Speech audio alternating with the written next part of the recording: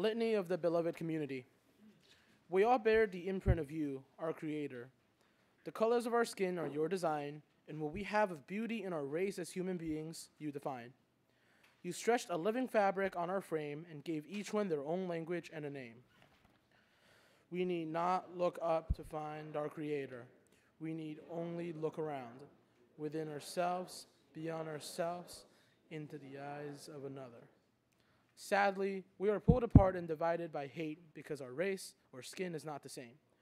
We are judged unequal by the state and made victims because of our name, ostracized because of who we love. Our humanity is reduced to little worth. We dishonor your name and face on earth. Help us to change. We need not look up to find our Creator. We need only look around, within ourselves, beyond ourselves, into the eyes of another.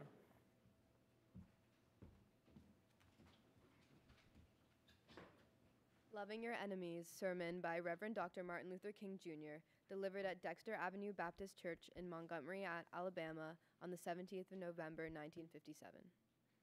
So somehow the isness of our present nature is out of harmony with the eternal oughtness that forever confronts us. And this simply means this, that within the best of us there is some evil, and within the worst of us there is some good. When we come to see this, we take a different attitude toward individuals. The person who hates you most has some good in him. Even the nation that hates you most has some good in it. Even the race that hates you most has some good in it. And when you come to the point that you look in the face of every man and see deep down within him what religion calls the image of God, you begin to love him in spite of. No matter what he does, you see God's image there. There is an element of goodness that he can never slough off. Discover the element of good in your enemy, and as you seek to hate him, find the center of goodness and place your attention there, and you will take a new attitude.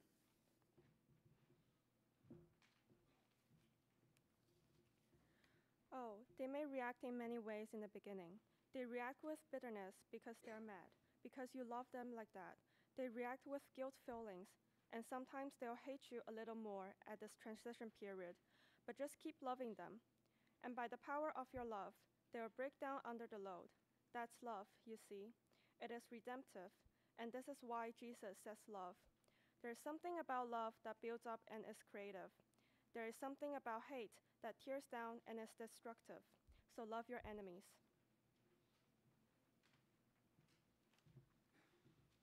Now there's a final reason I think that Jesus says, love your enemies. It is this, that love has within it a redemptive power, and there is a power there that eventually transforms individuals.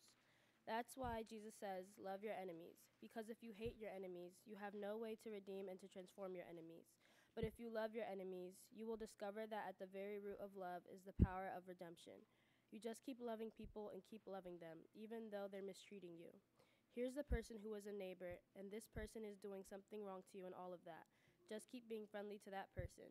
Keep loving them. Don't do anything to embarrass them. Just keep loving them, and they can't stand it too long.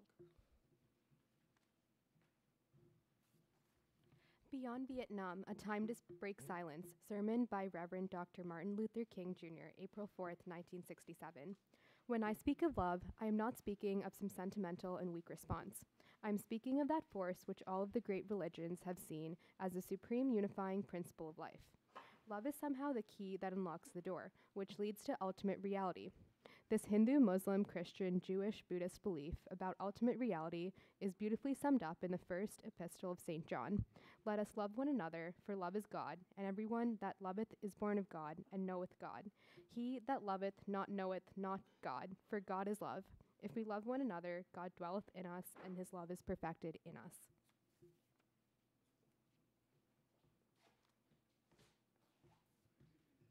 Letter from Birmingham Jail, Reverend Dr. Martin Luther King, Jr., April 16, 1963. Injustice anywhere is a threat to justice everywhere. We are caught in an inescapable network of mutuality, tied in a single garment of destiny. Whatever affects one directly, affects all indirectly. Never again can we afford to live with the narrow provincial outsider-agitator idea. Anyone who lives inside the United States can never be considered an outsider anywhere within its bounds. Now is the time to make the real promise of democracy and transform our pending national elegy into a creative Psalmo brotherhood. Now is the time to lift our national policy from the quicksand of racial injustice to to the solid rock of human dignity.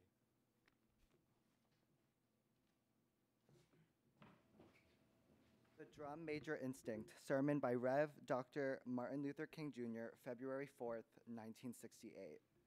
And so Jesus gave us a new norm of greatness. If you want to be important, wonderful. If you want to be recognized, wonderful. If you want to be great, wonderful. But recognize that he who is greatest among you shall be your servant. That's a new definition of greatness, the thing that I like about it. By giving that definition of greatness, it means that everybody can be great. Everybody, because everybody can serve. You don't have to have a college degree to serve. You don't have to make your subject and your verb agree to serve. You don't have to know about Plato and Aristotle to serve. You don't have to know Einstein's theory of relativity to serve. You don't have to know the second theory of thermodynamics in physics to serve.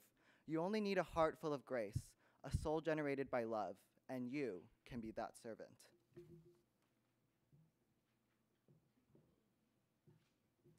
I Have a Dream speech by Reverend Dr. Martin Luther King, August 28, 1963.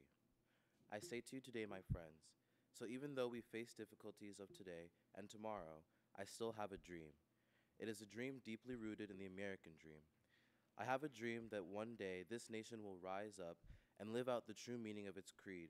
We hold these truths to be self-evident that all men are created equal. I have a dream that one day on the red hills of Georgia, the sons of former slaves and the sons of former slave owners will be able to sit down together at the table of brotherhood. I have a dream that one day, even in the state of Mississippi, a state sweltering with the heat of injustice, sweltering with the heat of oppression, will be transformed into an oasis of freedom and justice. I have a dream that my 4 little children will one day live in a nation where they will not be judged by the color of their skin, but by the content of their character. I have a dream today.